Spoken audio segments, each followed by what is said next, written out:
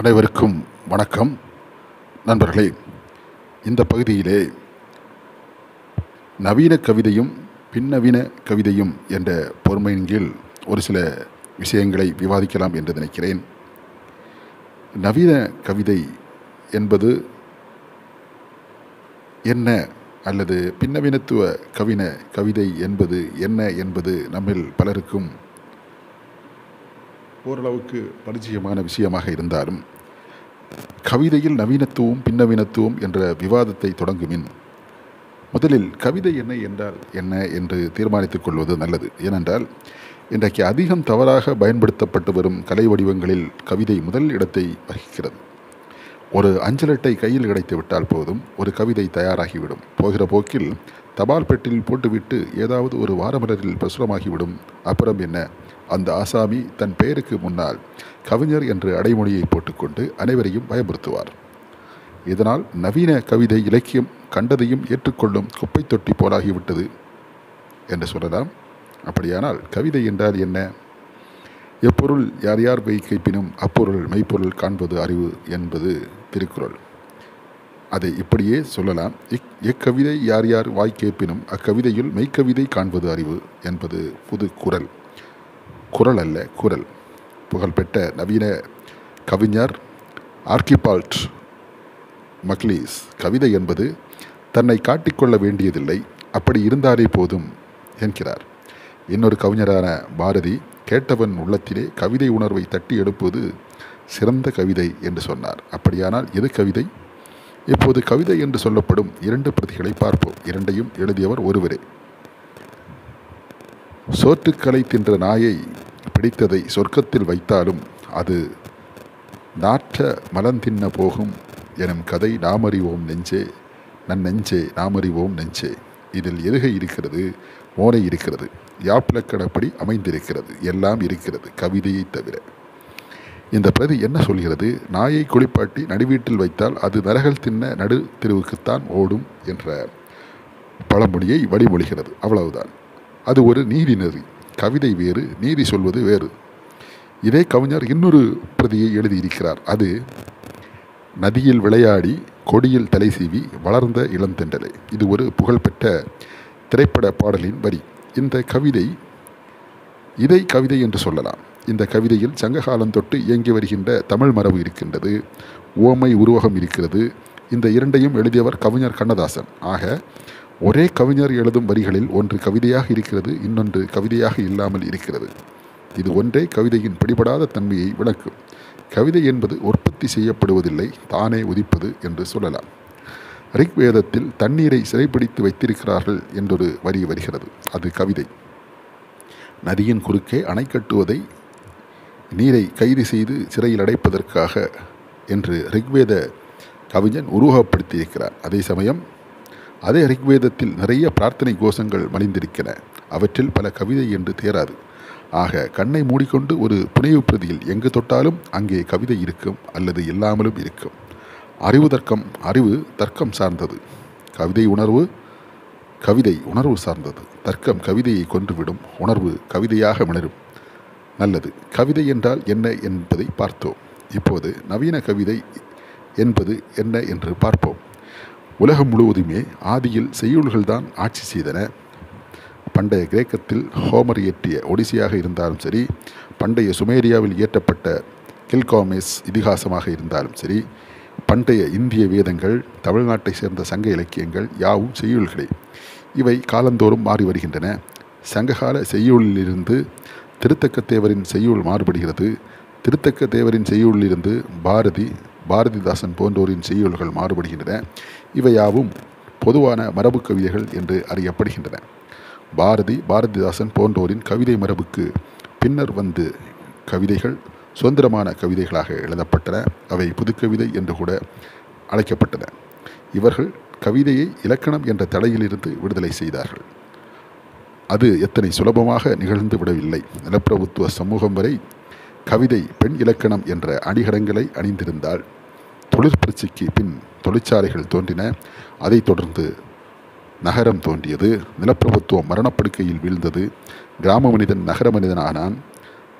நகரம் அவனுக்கு புதிய பிரச்சனைகளை உற்பத்தி செய்தது. அடையாள சிக்கல்கள் தோன்றின. நிலப்பிரபுத்துவத்தில் நாம் என்ற கூட்டு மனம் தகர்ந்தது. நகரத்தில் நான் என்ற தனி மனம் உருவானது. நவீன மனம் உருவானதன் விளைவாகவே நவீனத்துவ கவிதைகள் தோற்றம் கொண்டன. முதலில் இந்த நிலவரம் ஐரோப்பாவில் தோன்றியது. அங்கே மரபு கவிதைகளுக்கு எதிராக முதலில் எதிர்கவிதை தோன்றியது. பிரான்சில் ஆந்த்ரே பிரதானின் தலைமையில் சர்ரியலிஸ்டுகள் அதை ஆரம்பித்து வைத்தார்கள். கவிதைக்குரிய எல்லாவற்றையும் மீறுவது எதிர்கவிதை எனப்பட்டது. ட்ரிஸ்டன் டிராஸ்ரா, கில்லாம் அப்போலினர் போன்ற சர்ரியலிஸ்டுகள் எதிர்கவிதை எழுதினார்கள். ஒவ்வொரு சொல்லுமே கவிதைதான், சொற்களை இணைத்துதான் கவிதை உருவாக வேண்டும் என்பதில்லை என்பது அவர்கள் வாதம். அதன்படி அவர்கள் கவிதைகள் எழுதப்பட்டன. அத்தகைய எதிர்கவிதைகள் தமிழில் கூட ஆங்காங்கே ஒரு சில எழுதப்பட்டன. தமிழில் பிரம்மராஜன் இதை முயற்சி செய்திருக்கிறார். கணையாளி இதழில் ஒரு கவிதை பிரசுரமானது. அதை எதிர்கவிதை என்பதற்கு ஒரு எடுத்துக்காட்டாக கொள்ளலாம். நீ, பூ, வா, தா, சி, போ. இதிலுள்ள ஒவ்வொரு எழுத்தும் சர்ரியலிசம் சொல்லுவது போல ஒரு வாக்கியமாக நீளக்கூடிய தன்மையுடன் இருக்கிறது. நீ என்பது ஒரு பெண். அவளை பூ என்று வர்ணிக்கிறான் கவிஞன். பின்னர் அவளை வா என்று அழைக்கிறான். அவள் வந்தாளா இல்லையா என்று தெரியவில்லை. சி, போ என்று ஒதுங்குகிறான் என்பதாக இதை பொருள் கொள்ளலாம். எது எப்படியோ இந்த எதிர்கவிதை இயக்கம் பெரிதாக வளரவில்லை. அதற்குள் புதுக்கவிதை இயக்கம் தோன்றி மளமளவென்று வளர்த்து செழித்து விட்டது. ஆங்கிலத்தில் வால்ட் மிட்வன் இயற்றிய புல்லின் இதழ்கள் என்ற வசன கவிதை தொகுப்புக்கு நோபல் பரிசு கிடைத்த போதுதான் புதுக்கவிதைக்கு மரியாதை வந்தது. விட்மனை பின்பற்றி உலகம் முழுவதும் பலர் புதுக்கவிதை எழுத ஆரம்பித்தார்கள். இந்தியாவில் ரவீந்திரநாத் தாகூர் வசன கவிதையை தொடங்கி வைத்தார். அவர் சொன்னார், கவிதை பெண்ணே, செய்யுள் இலக்கணம் என்னும் அணிகலன்களை கலற்றி வைத்து விட்டு வா. அவற்றின் ஓசையில் உன் குரல் என் காதில் தெளிவாக விழவில்லை. தான் இலக்கணமேறிய கவிதை எழுதுவதற்கு தாகூர் சொல்லும் சமாதானம் இது. தமிழில் புதுக்கவிதையை ஆரம்பித்து வைத்தவர்கள் தீசு செல்லப்பா, கானாசு போன்றோரை குறிப்பிடலாம். பின்தொடர்ந்து வந்தவர்களாக ஞானக்கூத்தன், பிரமிழ், சீமணி போன்ற பலரை குறிப்பிடலாம். இவர்கள் அனைவரும் இலக்கணமீறிய கவிதைகளை எழுதினார்கள் என்பது உண்மைதான். ஆனாலும் இவர்கள் கவிதைகளில் மரபு கவிதையில் காணப்படும் உவமை, உருவகம், படிம உத்திகள் இருக்கவே செய்தன. காற்றின் தீராத பக்கங்களில் பறவையின் சரிதத்தை எழுதி செல்கிறது அந்த ஒற்றை இறகு. துரும்பு பிடித்த இரும்பு கோடுகளுக்கு இடையே சிதறும் பயனற்ற உப்புநீர் பாறைகள் என்றெல்லாம் படிமங்களால் தன் கவிதையை நிரப்புவார் பிரமிழ். ஞானக்கூத்தனோ வேலையை காதை பிடித்து திருகி இழுத்தி போகும் பூதமாக உருவகிப்பார். இவையாவும் நவீன கவிதைகளே. இது போன்ற கவிதைகள் ஐரோப்பாவிலும் ஏராளமாக எழுதப்பட்டன. இது போன்ற கவிதைகளை படித்து அழித்து போன ஜெர்மானிய கவிஞரான பெர்டோல்ட் பிரெக்ட் கவிதையில் ஒரு புதிய சிந்தனையை எழுதி வைத்தார். அந்த சிந்தனை மொழியை கழுவுதல், வாஷிங் த லாங்குவேஜ் என்பதாகும். அதாவது கவிதையின் மொழியிலிருந்து அதன் அலங்கார சொற்களையும் உருவகம், படிமம் போன்ற தன்மைகளையும் நீக்க வேண்டும். இதுபோல கவிதையை கழுவிய கவிதை ஒன்றை பார்ப்போம். இது ஒரு ஜெர்மன் கவிதை. கவிஞரின் பெயர் ஹான்ஸ் மேக்னஸ். இங்கு இப்போது இந்த இடத்தை நான் பார்க்கிறேன். இது ஒரு சுதந்திரமான இடம். சொல்லப்போனால் இது ஒரு நிழல். மன்னிக்க வேண்டும், இந்த நிழல் விற்பனைக்கல்ல. இந்த கவிதை நவீன உலகில் எல்லாமே பண்டமாகிவிட்டது, கொஞ்சம் ஏமாந்தால் மனிதன் நிழலை கூட விட்டு விடுவான் என்று கிண்டல் செய்கிறது. இன்றைக்கு தமிழில் எழுதப்படும் கவிதைகளில் அநேகமாக எதுவும் மொழியை கழுவும் செயலை செய்யவில்லை என்பது குறிப்பிடத்தக்கது. பெரும்பாலும் எல்லா நவீன கவிதைகளும் உவமை, படிமம், உருவகம் போன்ற தன்மைகளை கட்டிக்கொண்டு அழிகின்றன. இச்சூழலில் காலெடுத்து வைத்திருக்கும் பின்னவீன கவிதையின் நிலைமையை என்னவென்று சொல்வது? மொழியை கழுவினால் மட்டும் போதுமா? அதில் இயங்கிக் கொண்டிருக்கும் அர்த்தத்தை என்ன செய்வது என்று பின்னவீனம் எழுப்பும் முக்கியமான கேள்வியாகும்.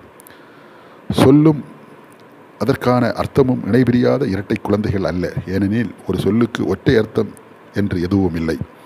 இதில் எந்த மொழிக்கும் விலக்கு இல்லை. தமிழில் படி என்று சொன்னால் பல அர்த்தங்கள் உண்டு. படிப்பது, படிக்கட்டு, அளக்கும்படி, படிப்படியாக, படித்தல், படித்து போகுதல் என்று அதற்கான அர்த்தம் நீண்டு கொண்டே போகிறது.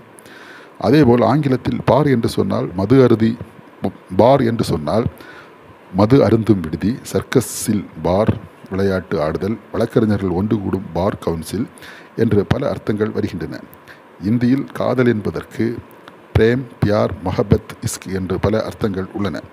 சொற்களுக்கும் அர்த்தத்துக்கும் இடையே ஒரு நிச்சயமற்ற தன்மை நிலவுவதை பின்னவீனத்துவம் சுட்டிக்காட்டுகிறது. நேரான இயல்பான மொழியில் சொல்லும் சொற்களே பல அர்த்தங்கள் கற்பிக்கப்படும் போது ஏற்கனவே அலங்காரமான சொற்களுடன் அர்த்தங்களின் சுமை தாங்காமல் தடுமாறும் கவிதையை பற்றி என்ன சொல்லுவது? இதன் விளைவாக பின்னவீனத்துவம் ஒரு புதிய எழுத்து முறையை முன்வைக்கிறது. அதன் பெயர் பூஜ்யபாகை கோண எழுத்து, 0 டிகிரி ரைட்டிங் என்று சொல்லலாம். இந்த எழுத்து முறை அலங்காரம் தவிர்த்த, மிகை உணர்ச்சி அற்ற, உருவாகும் படிமம் அற்ற, பூஜ்யமாக்கப்பட்ட மனநிலைமையுடன் உருவாகும் மொழியாகும். அப்படிப்பட்ட மொழியால் மட்டுமே ஒரு பின்னவீன இலக்கிய பிரதி சாத்தியம் ஆகிறது என்றார். நிலப்பிரபுத்துவம் மற்றும் அது சார்ந்த மன்னராட்சி மாட மாளிகைகளும் கூட கோபுரங்களையும் கட்டிக்கொண்டு குடியிருந்தது. அதற்கேற்ப அந்த கால கவிதைகள் சொல் அலங்காரங்களுடன் படோடமமாக இருந்தன. அவை மண்ணில் கால் பாவாமல் மிதந்தன. பின்னாளில் முதலாளித்துவம் தோன்றி அது உருவாக்கிய தொழில் நகரங்கள் உருவான போது அங்கே சூழலுக்கேற்ப தரையில் காலூன்றி நடக்கும் இயல்பான கவிதைகள் பிறந்தன. முதலாளித்துவம் மனிதனை அந்நியமாக்கியது. அந்த அந்நியமயமாதலை அக்கால எழுத்துக்களும் கவிதைகளும் எடுத்துரைத்தன. தனி மனிதனின் அவஸ்தை, உளவியல் நெருக்கடி, பொருளாதார சீர்குலைவு, குடும்பங்களில் சிதைவு ஆகியவை நவீனத்துவத்தின் பிரச்சனைகளை முன்னிறுத்தன. கவிஞர் சி. மணி தனது கவிதையில் நிகழ்காலம் என்ற தலைப்பில் நவீன வாழ்வின் நெருக்கடி பற்றி பின்வருமாறு கூறுவார். பின்னாலும் போகவில்லை, முன்னாலும் போகவில்லை, நடுக்கிணற்றில் நிகழ்காலம். நவீன வாழ்க்கை என்பது பாதி கிணற்றை தாண்டிய கதையாக இருக்கிறது என்பது அவர் பார்வை. இன்னொரு கவிஞர் சோரா நிலவை பற்றி பின்வருமாறு எழுதுவார். நீரில் படிந்த நிலவு மீண்டும் மீண்டும் உடைத்தாலும் திடமான முத்திரைத்தான். ஈழக்கவிஞர் சுகன் தனது கவிதையில், ஒரு தாய்க்கு 2 பிள்ளைகள் இடுப்பிலிருந்து இறங்கி போராளியாய் போனது ஒன்று, இங்கு ஓடி வந்தது ஒன்று, நீதி கேட்டு தாய் ஓடினாள் மன்னன் சாலமன் சபையில் விசித்திரம் என்று அல்லல் படும் ஈழத்தமிழர் நிலை பற்றி எழுதுகிறார். வரலாற்றில் சாலமன் என்ற மன்னனை பற்றிய ஒரு விவரணை உண்டு. அவன் பெரிய நீதிமான் என்பார்கள். ஈழத்தமிழர் பிரச்சனையை அவர் சபைக்கு கொண்டு போகிறாளாம் அந்த தாய். நவீனத்துவம் தோல்வியடைந்து விட்டது. அது முன்வைத்த ஜனநாயகம், சோசலிசம், மதசார்பின்மை, நீதி போன்ற கருத்தியல்கள் வரும் சொல்லாடல்களாகவே நின்றுவிட்டன. இந்தியா போன்ற பின்காலனிய நாடுகள் அந்நியராட்சியிலிருந்து விடுதலை பெற்றுவிட்டால் சகல சௌபாக்கியங்களும் கிடைத்துவிடும் என்று நம்பின. யதார்த்தம் அப்படி இல்லை என்று ஆகிவிட்டது. ஒரு காலத்தில் அந்நியர்கள் நேரடியாக ஆட்சி செய்தார்கள். இப்போது மறைமுகமாக ரிமோட் கண்ட்ரோலில் ஆட்சி செய்கிறார்கள். ஒரு காலத்தில் வேலை தேடி மனிதன் வெளிநாடு போனான். இன்று வேலை அவனை தேடி அவன் நாட்டுக்கே வருகிறது. கணினி முன்பு உட்கார்ந்து வேலை செய்யும் அவனுக்கு தன் முதலாளி யார் என்று தெரியாது. அதே போலவே அந்த முதலாளிக்கும் இவன் யார் என்று தெரியாது. இங்கு ரியாலிட்டி என்பது விர்ச்சுவல் ரியாலிட்டி ஆகிவிட்டது. அதாவது உண்மை இருந்த இடத்துக்கு உண்மையை போன்ற உண்மை வந்துவிட்டது. இன்றைய சமூகம் நுகர்வோர் சமூகம் ஆகிவிட்டது. பண்டங்கள் நம்மை ஆள்கின்றன. மார்க்ஸ் சொன்ன முதலாளி தொழிலாளி பிரச்சனையை விட உற்பத்தி செய்யப்படும் பண்டங்களை நுகர்வோன் தலையில் கட்டுவது தலையாய பிரச்சனை ஆகிவிட்டது. தமிழன் அண்டார்டிகாவில் கணினியின் முன் உட்கார்ந்து கொண்டு பனை மரத்தை வரந்தி பார்க்கிறான்.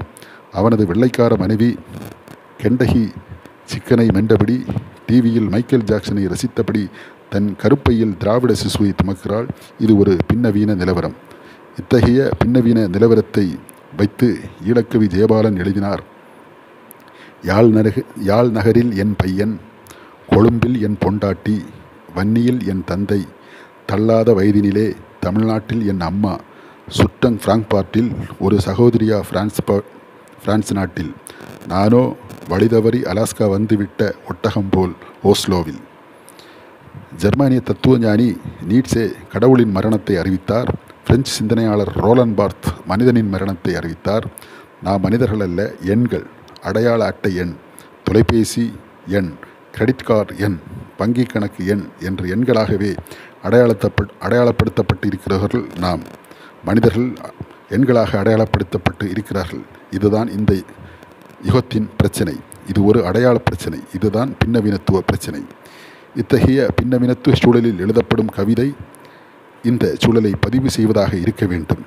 பின்னவீனத்துவம் ஹைப்பர் ரியல் என்று சொல்லப்படும் நகல் உண்மைகளை பற்றி பேசுகிறது. அப்படியானால் நாம் ஹைப்பர் டெக்ஸ்டை உருவாக்க வேண்டும். பின்னவீனத்துவம் டீகன்ஸ்ட்ரக்ஷன் என்று சொல்லப்படும் கட்டவிழ்ப்பை பற்றி பேசுகிறது. அப்படியானால் நாம் நமது கவிதை மூலம் சமூக அமைப்பை கட்டவிழ்க்க வேண்டும். பின்னவீனத்துவம் மெட்டாபேட்ரி எனப்படும் மீ கவிதை பற்றி பேசுகிறது.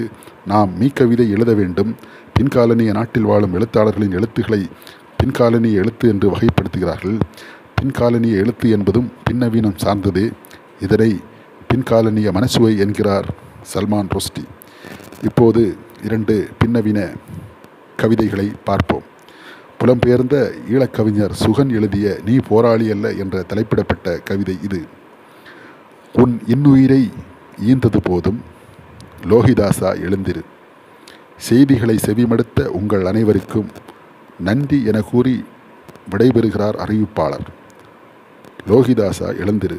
நாடகம் முடிந்தபின் உன்னை வளமை போல கூட்டிப்போக அப்பா வந்திருக்கிறார். லோகிதாசா எழுந்திரு. கண்டியரசனில் உன் மாமா உன்னை உரலில் போட்டு இடிக்க அம்மா பார்த்திருத்து அழுகிறாள். ஹரிச்சந்திர நாடகத்தில் நீ பாம்பு தீண்டி இறக்கிறாய். எழுந்திருக்க மாட்டாய். நீள்துயில் கொள்கிறாய். இப்போது இடையில் திரைமூடி அடுத்த காட்சி தொடங்கலாம் நாடகத்தில். லோகிதாசா எழுந்திரு. நீ போராளி அல்ல, குழந்தை பாத்திரம்தான்.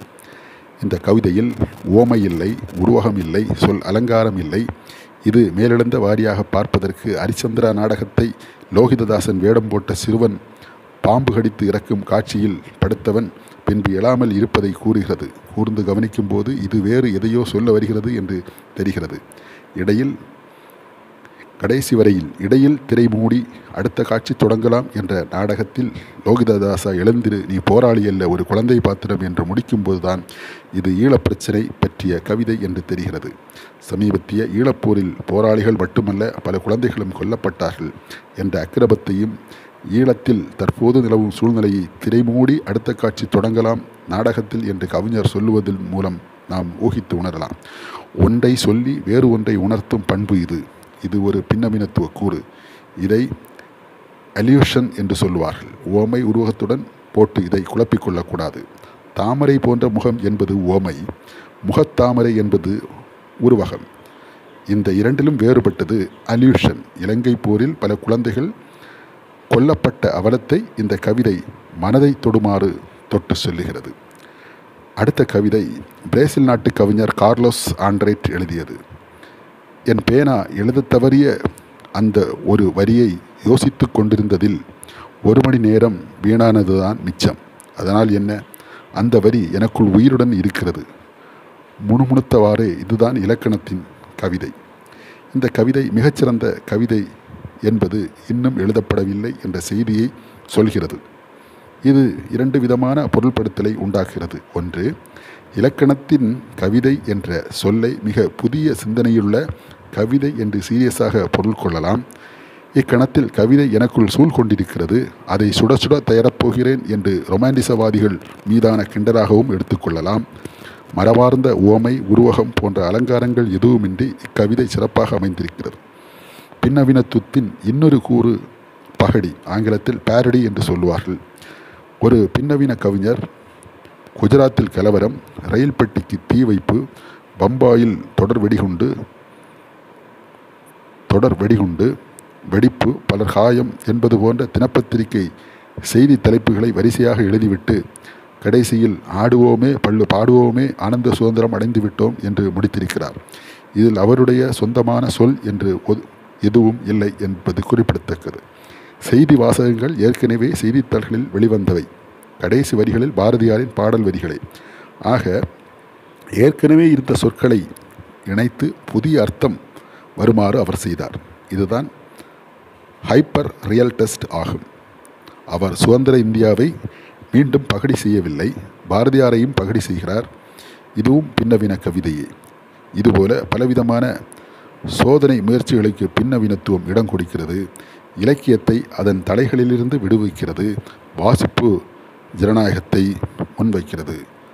நன்றி, வணக்கம்.